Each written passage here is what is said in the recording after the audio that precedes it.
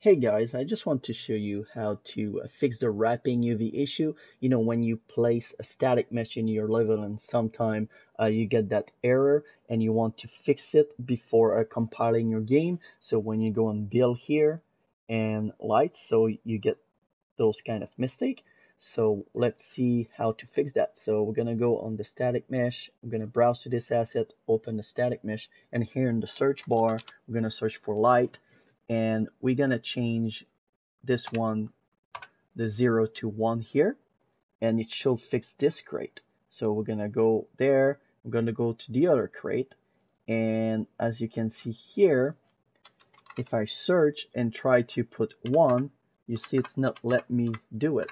So you need to make sure that you click here and that you change the index to 1, and now you will be able to put 1.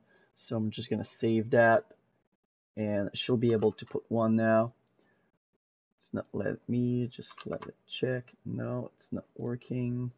So I'm just gonna save that, click yes, go back in it, search for light, and there you go. Now I can put 1, save that, and exit it. And now I'm gonna build that again and build light only, and all the errors should be gone.